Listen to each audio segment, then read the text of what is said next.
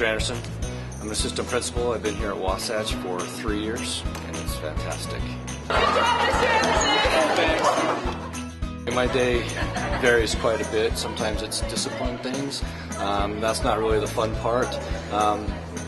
We've been doing a lot of intervention and enrichment type activities recently, and that's fun to get that going and working with the teachers to motivate and move the school in a positive direction, and just working with kids, talking with them in the hallways, at lunchtime in the gym or outside when we go out and play during lunchtime. It's fun.